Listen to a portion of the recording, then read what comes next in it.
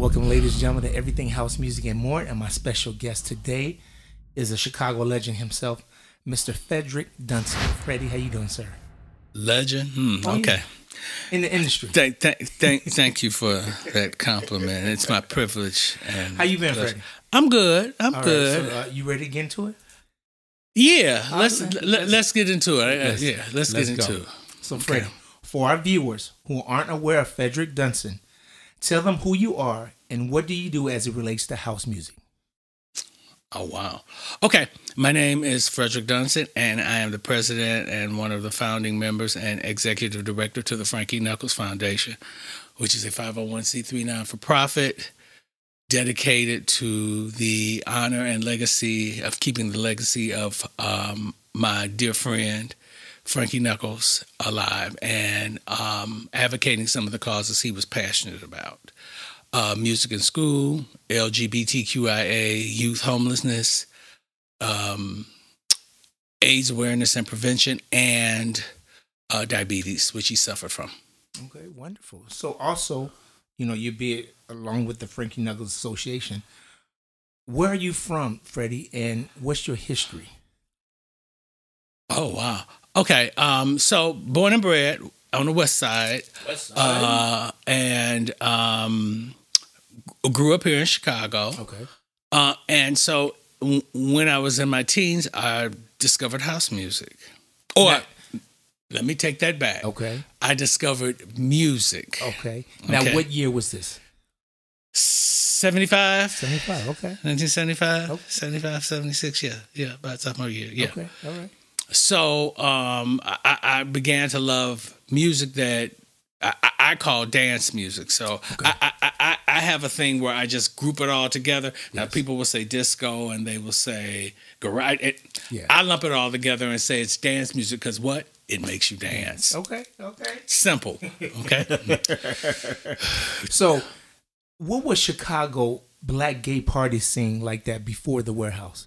So before the Warehouse, there were gay bars that existed in Chicago, black gay bars. Okay. So people were going there. There wasn't an after-hour party scene like the Warehouse. Okay. So there were bars. There were bars on the South Side. There were the white bars on the North Side. Right. And that's where kids went. Okay. Or should I say kids, but that's where we went. Right. And so you had like the A&P, Martin's Den over on 55th and State, the A&P over on Cottage Grove, and of course there was Jeffrey Pub, over on Jeffrey. Right. Now, do you remember some of the DJs that was spinning at this time at those places? Yes. So you had Michael Ezebuku, who I went to high school with. He graduated the year before me. Okay. Hey, Michael. And you had Gene White. Okay. You had Ralph White. You had Charles Perkins. There were other people doing other things. Okay. There was this guy, Lee. I can't think of Lee's last name. Okay. So there were guys that was playing records. Right. Yeah. So did you attend the Warehouse? And if so, how did you discover it? Oh, wow. I had a brother, rest his soul, who went to Lewis University. He went away to school, and he somehow... There was a group of us on the West Side that we just all kind of gravitated each other. And my brother had a friend in high school. And then I had a cousin that taught at St. Joseph's out in Westchester who had a student. And so we were all gay. Right. And we just kind of all hung out together, with the exception of my cousin, because he was older than the rest of us. Okay. And so my brother went away to school, came back from school one time and was talking about some people he met at Lewis who was going to a place called the Warehouse. Okay. Little did he know that I was going out to bars, like I was going to the A&P and I was going to our den before it became Den1. Okay. And Martin's Den. You know, he didn't know about any of that. And so he said, well, we're going to go to the warehouse. Yeah. So before we did that, we went to a after-hours club called the Bowery, which turned out to be people who had organized the warehouse but had branched out and did something on their own. Right. That's actually where I met Frankie at, was that one night at the Bowery. Ah, okay. A friend of mine who's in D.C., I hope he's still playing records. Hey, Kurt. Kurt said, do you know who that is? And I was like, mm-hmm. And so we kind of went over to him because he was kind of off to himself, shy. Right. And we became friends. We befriended him. Okay. And the next thing, in reverse. We ended up going to the warehouse one night, and then Frankie moved here. Okay. And then we met Frankie at the Bowery. Mm. I went to the warehouse first. The warehouse then was across the street from where its last iteration was on Jefferson. It was at 555 West Adams, which is now Kent Law School. Uh-huh. It was upstairs. Okay. And, excuse me, took the elevator up. It was an old kind of, I won't say it was rickety, but it was an old, it was an old office building. Okay. And I walked out into this room. Greg Winfield's brother was working the door that night, Benny. Right. Yeah, Yeah. Bless his heart. Yeah. And so we got in, because it was a membership club, so you had to know somebody. Okay. And I don't remember how we actually got in that night, but somebody got us in. Okay. And so it was just this huge cavernous space. It was kind of dark. Okay. And the DJ that night was Craig Cannon. Oh, wow. And so there was a fruit bar to the right, Okay. but there was all this space, and there was parachutes. And so that's how I ended up there. Ah. So what was your relationship with Frankie like also? Frankie and I kind of hit it off really right off. Like I said, Kurt introduced us. He, at that time, Frankie would, during the week, he would get the invitations together, or the mailings, the postcards, Right. the invitations together, pluggers, the invitations to the weekend, the upcoming weekend out. And we started going to help him, volunteering, by helping him do the mail, putting the labels and the stamps on. And then we became fast friends. Okay. And then when did you start working at the warehouse? Shortly thereafter,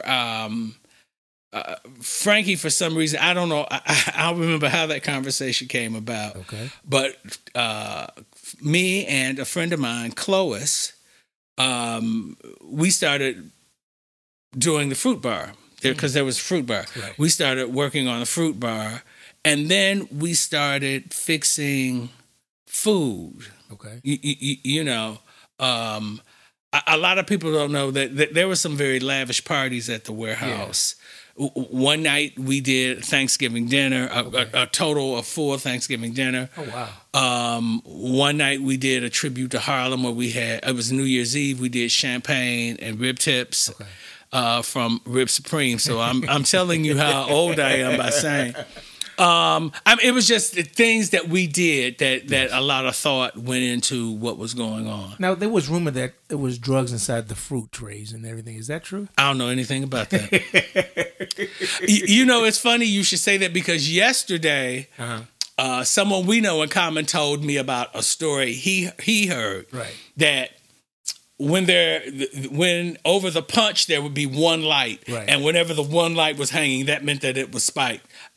Wow. That is just so ludicrous and stupid. Look at the rumors. It's sort of like a program I watched yesterday, right. Where there was this guy talking about he went to the warehouse, right. And that there was this line outside, and I never recalled a line ever being outside the warehouse. Really? Because, oh God, the line was always on the inside of the stairwell, because Robert didn't want the police knowing what was going on. So he would always tell people to get in, line up in the hall. Right. I'm not saying there wasn't a line to get in. Right. I'm just saying that there wasn't a line outside. So when people say that, I just go, I never saw it. And then this guy went on to say, that there was a bar upstairs, and I'm like, oh, well, I don't know where he was, but there was no bar at 206 South Jefferson on the main floor, on the third floor, which is the floor you came into. The bar was downstairs on the dance floor at one point, and then it moved in the basement. I should know because I worked the bar, and then I end up managing the club and being the membership secretary. Do tell. So get your facts right, people. If you go tell the story, tell it right. Who this person is? Who this person? I don't know who this person was. Okay. All I can say to him is, baby, you having a memory lapse and you need to get it right. Okay. So Frankie is credited. So I hope that answered your question about the punch and the fruit. Oh, it did. It did. Okay. Yes, absolutely. You thoroughly. It's all folklore to me. I don't know anything about it. All right. I'm just saying you was in charge of it, so that's what I'm asking. That's what I'm saying. Okay. Hear me, boo. So Frankie is credited with so much regarding house music in the early days. Do you feel he was aware of his influence outside the walls of the warehouse? Okay. So I'm going to cover a couple of things here because it seems that people say that I only talk about Frankie. But why else would I not talk about Frankie when I'm president of the Frankie Knuckles Foundation? Absolutely. And I represent that brand. Okay. There were other people doing other things. Other people playing other music in other cities, even here in Chicago. Some of the guys that I mentioned earlier, they were playing records. So I think, to answer your question, he didn't know that he was that sort of influence. I think he would probably say, really? Yeah. That would probably be his response. Like, really? Right. Yeah, so. Okay. So do you feel any weight in being asked to speak on behalf of Frankie and represent his feelings on the history of house music? I don't feel it's a weight. I just feel that if you're going to tell the story, be authentic and be correct and be accurate. Right. That's most important. I think that's the problem we having right now with the culture. People hear what they want to hear, and some people just don't know to understand and to process what they hear. Right. They hear what they want to hear because they feel that what they wanted to feel. A perfect example, and I hope this is maybe a segue into what you wanted to talk about, was an interview that appeared on Fox TV this week where, and you have the interview, if you want to play what I said, you can play it. Because that music came out of black gay parties, black gay gathering. That was the music that we were listening to and we were playing. I didn't say we developed it, so all of those people that are reading more into it than what I just said, hear what I just said. We were playing it, we were listening to it. I didn't say we developed it. I said we were listening to. It got turned all around saying that I said we developed it. I said it twice. Right. So you hear what you want to hear, but I know what I said and what was recorded. Right. I'm going to play it right on this clip right here, and then that's what everybody's going to listen to. So, you know, if you heard anything else in that, that's on you. Right. I said what I said. Okay, well, that was one of my questions because a lot of people was complaining about that, Freddie. Well, they can complain, but they didn't hear. They didn't listen. And that's the problem with people. They don't listen. They hear what they want to hear because I didn't say that. Okay. So you can't put words in my mouth that I didn't say. Okay, all right. So you probably heard many versions of this story. Where do you feel house music gets its name from?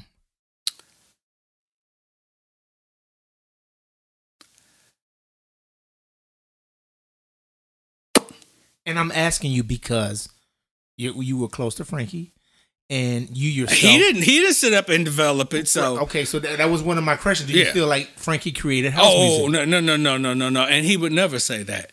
Right. And you asked me that question at Terry's panel recently, correct. And I said to you, I said to the audience, that's one thing he would never credit himself with. Correct. He would never say he developed it. He would never say that he was the godfather. He would never say that it's because of him. No, because there were other people in other cities, again, doing things. Right. David was playing, Louis was playing, right. Ted was playing, Tony Humphries was playing, T was playing. Right. So many other people were playing, doing the same thing. And Larry was still playing. Right. So how can you all playing the same thing. How could you accredit yourself with being that? Yeah. And anybody who ever said they heard him say that, they're a lie. Right. Okay. They're a fucking lie. But let's go back and see, where do you think the name house music came from? Or derived from? My opinion. Yes, this is your opinion. My opinion and my opinion. Yes. Only Right. is it because of the after hour environments here in Chicago that music was played at. Okay. And what was it played at? There were a number of after hour, because even though the warehouse existed, there were people who still had their spaces. Lonnie, you probably don't even know who Lonnie Fuller was. Okay. Lonnie Fuller had a space. Right. I mean, there were people doing other things. Yeah. So you don't think that they everybody shortened it from the warehouse to saying like that's where Frankie was playing all this music at? Well, that's one train of thought, but then I don't want to say that because then I'll be accused of saying that I said. Motherfuckers need to listen. Clean your ears out. This is a podcast where you can be free. You can be yourself. Well, and you can I'm grown. Yeah. I'm grown, and I don't have to bite my tongue to nobody. All right. So, do you believe Frankie legacy matters? Oh, absolutely. I believe anybody who, the list of guys that I mentioned, they all matter. Yeah. Especially because some of them were good friends of mine. Right. So, Frankie just happened to be the person that all the notoriety came to. Yeah. And so for those people who always say, well, why does he always talk about Frankie? Why does he always talk about, who else am I supposed to talk about? Again, it's the Frankie Knuckles Foundation. Right, exactly. You know what I mean? If X, Y, and Z person has somebody who wants to talk about them, then let that person do what they need to do. But this is how journalism and this is how reporting works. Yeah. A reporter contacts you, gives you a question, tells you what they want to talk to you about, and that's what you talk about. You do not steer them to, well, let's steer it to front. Because in most times, they're going to call, when they call about Chicago, they're going to want to talk about Chicago house music. Correct. And of course, the conversation is going to go to the warehouse and Frankie. Yes. I mean, that's all right, because that's where the spotlight came from, and that's the history of it. But these are people who, as you tell me, have a issue. So for you motherfuckers that have an issue, get over it. Ooh. I don't care. Frankie, Freddie's just speaking the truth today. Well, hey, truth hurts. It's an ugly thing and it hurts. So now, I mean, I feel this, and I was saying this before. I felt like after Frankie had passed, a lot of people who says they were hanging around, they were good friends, and I don't think that was true. I mean, what do you feel about that? Because I heard some people were like, yeah, me and Frankie was like, oh, Frankie was my favorite, and I'm like, you didn't say that before. I mean, I seen interviews where they said somebody else, but now all of a sudden it's like, okay, yeah, Frankie was the one I looked up to, and I was, It's interesting. So buckle your seatbelts, because this is going to take you for a minute. Okay, let's go. Okay. It's interesting that people say that. And I've had people walk up to me, well, and I'm like, I certainly did not know all of the people he knew. There is no way I'm going to sit here and say that. I knew people, I knew most of the people that were important in his life, here, there, everywhere. Right. Either by name or I'll give you a perfect example. I knew Eric Cupper virtually before I met him in person. Okay. We happened to be, Frankie was playing at Cielo one night, and we're in the booth, and Eric's standing next to me, and we're talking. Right. And then all of a sudden, I look at Frank, I'm like, right. He goes, you don't know Eric? Eric and I had talked on the phone. Right. We had sent emails to each other. Yeah.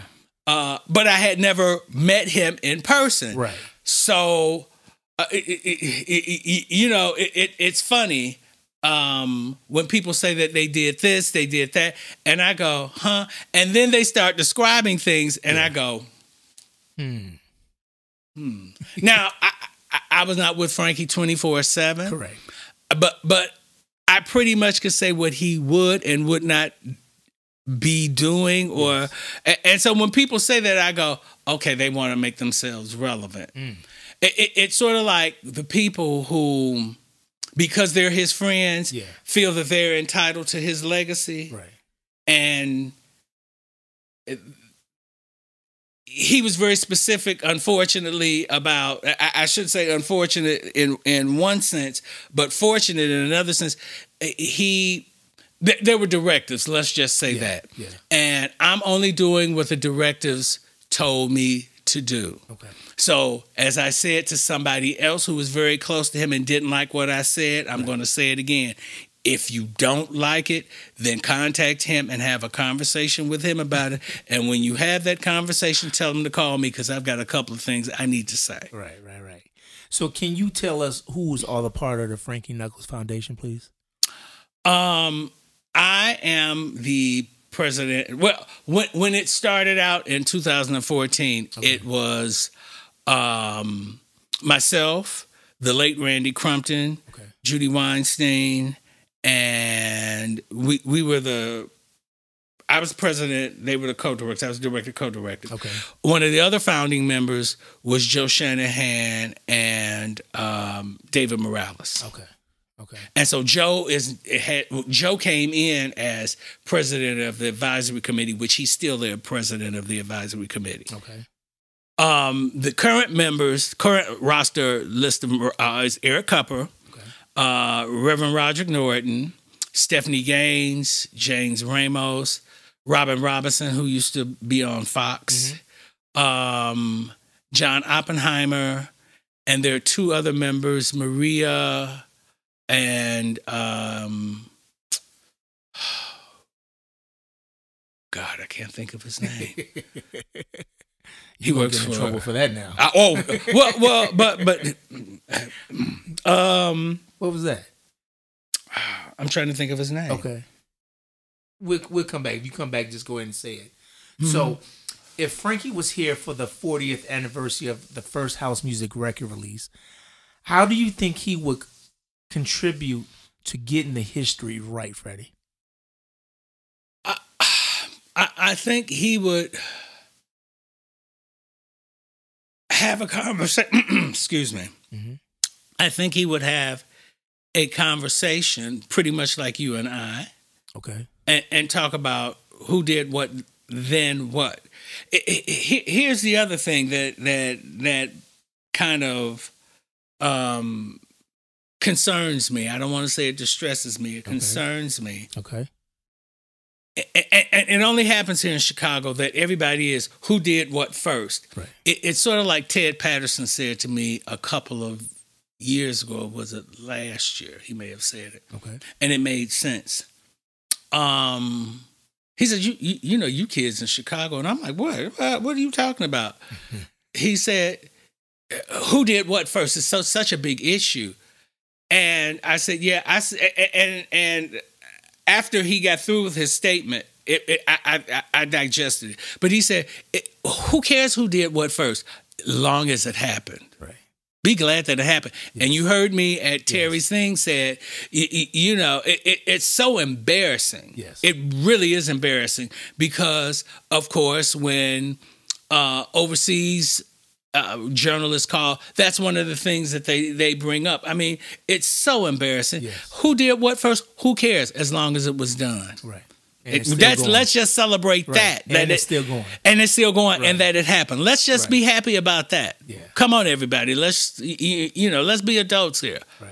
We got to get into something else because you mentioned it. Okay, well, come on, let's do it. You mentioned Joe Shanahan. Yes. And why people feel that Joe has to be in everything. First of all, Joe was at the warehouse. Right. That's a fact. That's nothing that they can change. If they're mad about that, be mad at time because that's what happened. Okay. The other thing is Joe's Club, Smart Bar, is one of the few venues here in the city of Chicago that you could go to that you're going to hear current music and that you hear world-class DJs at. It's not some rat-infested place over in some obscure block. Right. It's a club that's clean.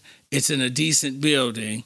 And the other thing is Joe has supported Frankie for over 30-some years. When Smart Bar opened, Frankie was the first DJ there. Right. Frankie maintained a residency there. Joe has been such a faithful and important supporter Right. of the Frankie Knuckles Foundation. He puts his money where his mouth is. Right. Every year there's a birthday party there. Even before the foundation started doing it as a birthday party, he was giving Right. parties there. So don't knock it unless you have a venue that you want to give up and you want to offer the services that Joe Shanahan does. Right. I think that we was talking about that because that was part of the Fox interview that they had with you guys. Well, who else did they want to talk to? They interviewed Robert. Right. They interviewed me. Right. We're basically, and when it comes to the people that worked at the warehouse, Yeah. there's some other people that are still around. But again, people don't understand how press works. Yeah. They call you. Right. They have an agenda Correct. where they tell you this is what we want to talk about. So who are they supposed to go talk to? Little Billie Jean on the corner of 69th and Parnell? I mean, are they supposed to just grab people out? They're trying to tell a story. Right.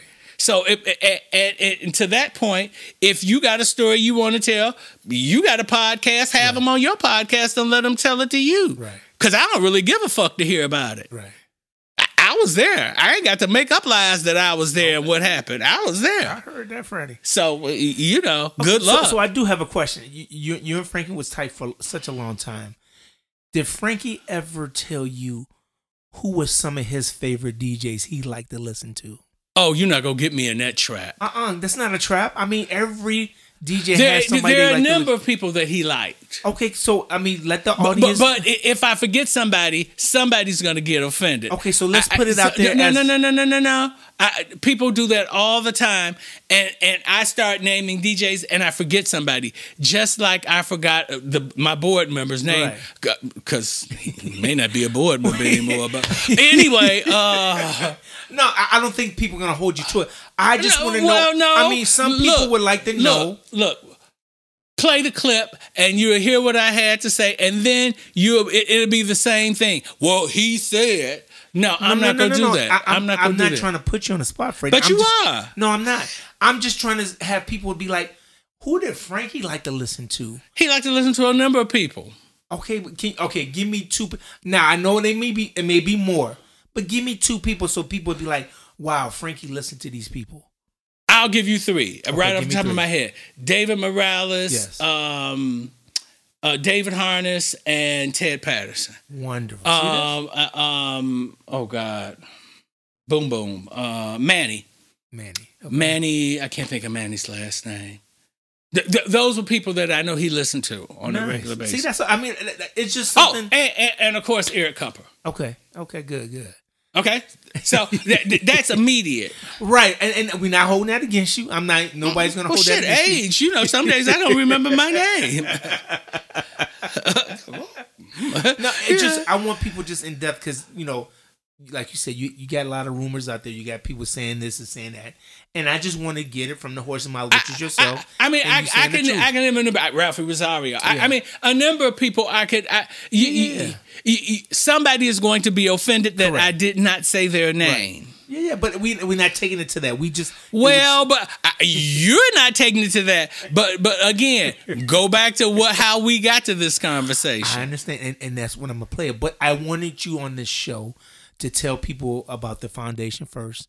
And for those who care, that they claim they cared and love Frankie that haven't given $1, if you choose to do so, you can do so at www.thefkfoundation.org. Again, www.thefkfoundation.org. Wow. Now, go ahead. Okay. Shameless plug. Shameless plug. So what's in store for the future of the Frankie Knuckles Foundation?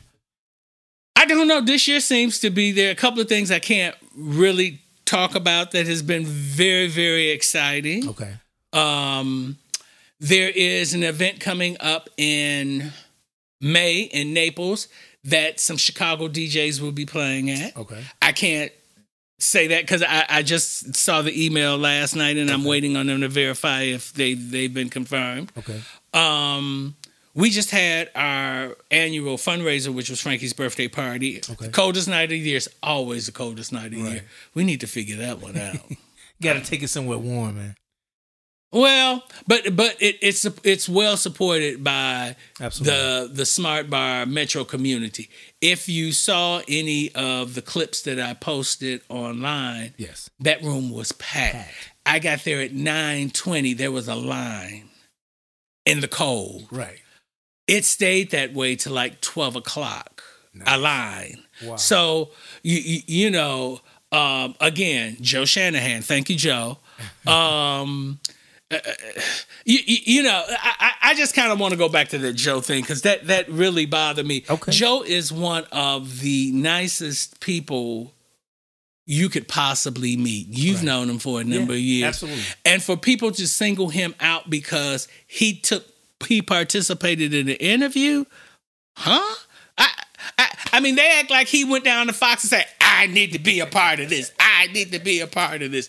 He is revered and people go to him for that information. It's not like, hello, this is Joe Shanahan and I want to be a part. No. Freddie, you know, you can't please everybody. And I don't try to anymore.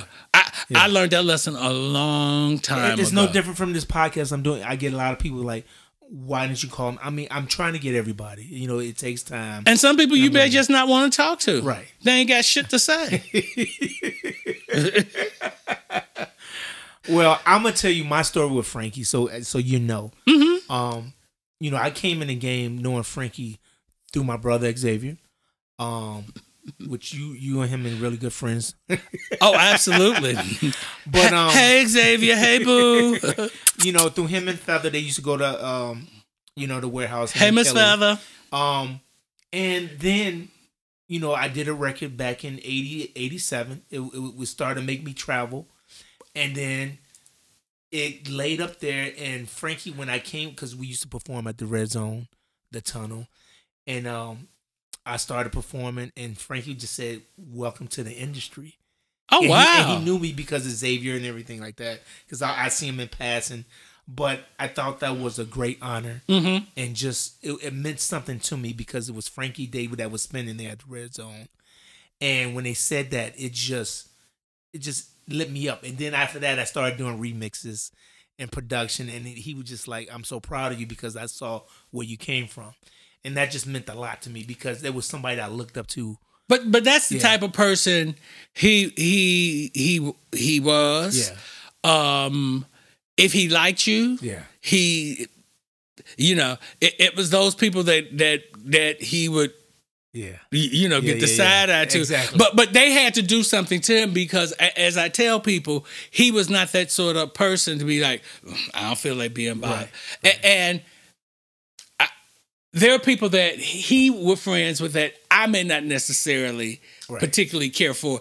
And I'd be like, as long as they serve you, whatever purpose they serve you, fine. Keep them out my way. Yeah. And you know who you are. So let me ask you this: who is Freddie's DJ he like to listen to? See, now you're gonna trap me into that again. I am not. Yeah, you are. Yeah. 2 or 3 DJs you like Freddie like to listen to. It's not all of them, but just give me your top 3. Do they have to be local? Absolutely not. Huh? Anybody that is this is your truth. And I walk in it each and every day, heels and not. One of my favorite DJs is my son, Albert Phillips. Oh wow! Okay. Yeah. People go roll their eyes, and then another favorite of mine is Zach Jones. Now everybody's gonna say, who? Right. Zach opened up for us, FKF a couple of times. He's a anesthesiologist by day, but he's got a really great ear. Oscar McMillan. Okay, Oscar. Yeah. That's all I need. I just wanted to see. I mean, because I'll stop there because there's Ralphie. Right. because anything past that, people are going to get personal, and all of the international and other DJs, they're going to be like, oh, the bitch didn't name me. Right. Well, I said, I'm going to keep it local. I'll start small. Right. And he stopped me. So that was good. Well, we can go ahead and no. Four is enough. So that's local. How about international in it or out of state? Now, see, now you being messy. Oh, my goodness. You stopped me last time. I'm just trying to get it all out. And I'm stopping you now because somebody's going to be like, oh, the bitch didn't name me. Well, what do the bitch like out of state and overseas? Oh, wow. You can give me one or two names.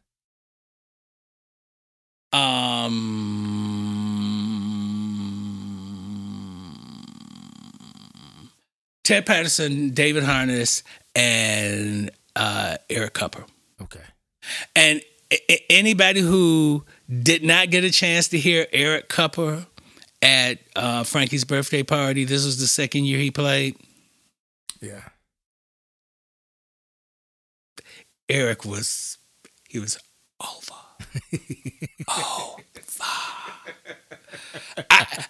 I mean, he was like, but at the end of the evening, I was like, I couldn't do anything. Right. I couldn't do anything, but and so I'm gonna go back to Chicago DJs because there's three that's go. If I don't mention them, they're gonna really be pissed. So it's the residents of Queen. So it's Michael Serafini. Okay. Hey, Michael. The lovely and talented Derek Carter. Okay. And Garrett David, who I just found out has moved abroad to spread his wings. Okay. That kid, and when I say he's young. Yeah. He knows music like you and I. Right. I mean, he's a really young guy that really knows and can play. Yeah. Oh, Frankie, when Frankie first, they would piggyback. Well, they would open on Frankie's. Frankie would play there during his residency. Yeah. And one night, I was like, "Oh, yes." He was like, "Isn't he?" And Garrett Dape. Yeah. So Garrett, good luck to you, baby. And he's such a sweetheart. Yeah. That makes a difference. Okay. So I have to include my Queen residents because they have been so supportive and so kind to FKF for the last 10 years. Okay. No, that's just due right there. Oh, look, if you can't, I'm not going to put you down if I can't lift you up, unless you deserve to be put down like a dog. So you asked this question about relevancy. Yes. You mentioned this a couple of questions ago. So however you edited this in, that's on you. Yeah. People who would not speak or didn't give me the time of day, now that they know that I run the Frankie, there's somebody I know his wife and me were good friends. Okay. He found out he wouldn't speak to me before. Now, all of a sudden, he saw me and Frankie together at the Chosen Few event one year. Right. And all of a sudden, he decides to speak. Now, he finds out that I'm running the foundation. Whenever I see him, hey, man, and I'm like... Do we have names? Yeah, we have a name. Okay, go ahead. Okay. So, he know who he is. Well, I want everybody... See, you being messy. I am not.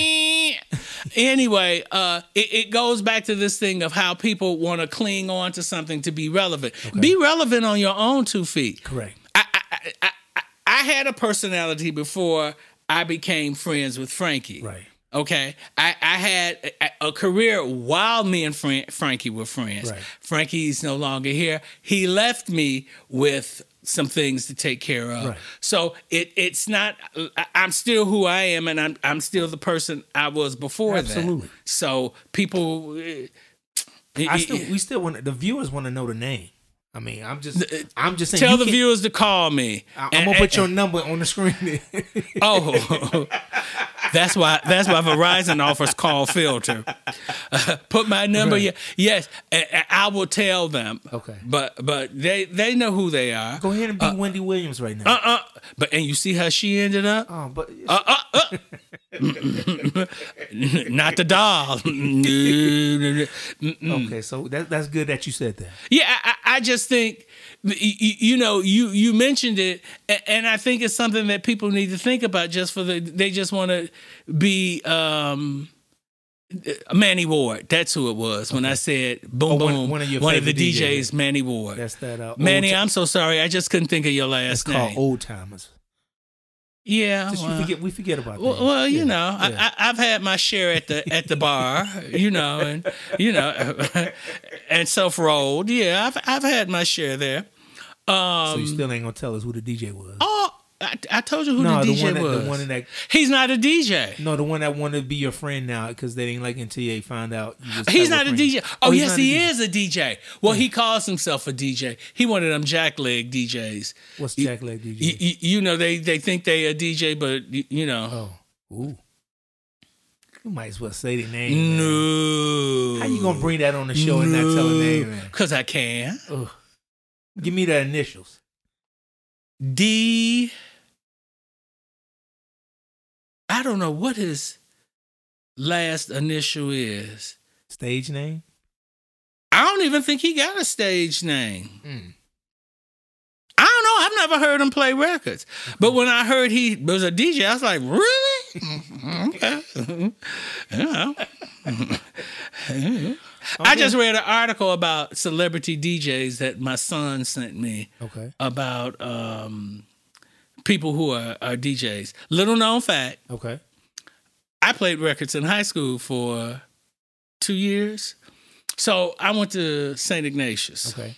And Ignatius has a organization called Black Organization of Students, BOSS. Okay. So what happened was I had started going to the warehouse. So this had to be after I started going to the warehouse. Right. I would mimic what was happening at the warehouse and take it to our... Right. It was fun for a while until maybe it was about a year and a half. I think I played 2 parties. What was your DJ name? Disco Inc. Disco Inc. Disco Inc. We had little T-shirts and, okay. We got to bring that back out. Huh? We got to bring that back out. No, that's okay. That's okay. and it was fun until, because, Ignatius was right across the street from the projects. Right. And until they tried to take one of the turntables one night. And Frankie had a big laugh about that. So, he's okay, since you went there, name me 3 of your favorite Chicago house records. Oh, why Chicago? Why can't I just say house records? Oh, you make this so... I don't make it difficult because here's the thing. Yes. If I forget one of my good friends, Terry's records, he's gonna be like, "Well, bitch, you didn't think of my record." Terry Hunter, he's speaking about. Yeah. Okay. So why don't you just ask me 3 of my favorite records? Because it's my show, Freddie, and I can do. And it's my answer, and you asked me. Oh, okay. Give me hello. Give me 3 of your favorite house records. 3. Bad for Me by Dee Bridgewater. Dee Bridgewater. Yeah. Oh, the 12-inch. Ow! Okay.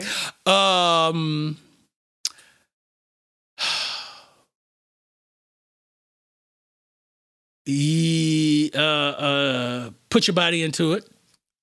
Okay. And Inch by Inch. You would say that. Of course. Well, that's good, Freddie. I appreciate you, man. I mean, there's so much out there. It is. But those are 3. Okay, here's another question then. Okay. Frankie at the warehouse playing disco, correct?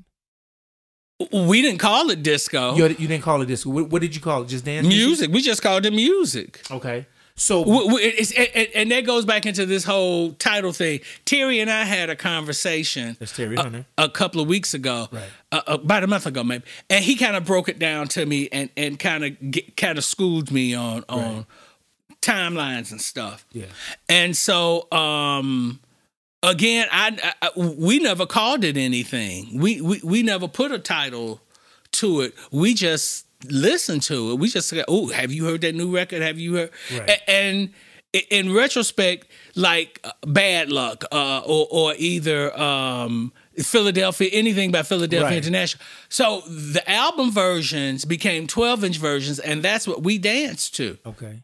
So we didn't give it a title. We didn't put anything on it. So hanging with Frankie, did Frankie ever tell you like what was one of his all-time favorite records or anything like that? That he loved to play, like he'd be like, I gotta play this. This is in rotation every single time I spin. I think a good go-to record for him was "Love Is the Message." Who doesn't love "Love Is the Message"?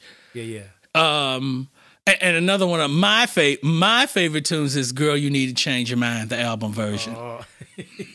Okay, once again, thank you so much, Freddie, for doing this. You get everything you want? I get everything I want. I really appreciate it. Thank you for doing this once again. I love you. Love you right back. I appreciate you. I appreciate you, and thank you for the opportunity to set some bitches to correct. Absolutely. Bye. Bye.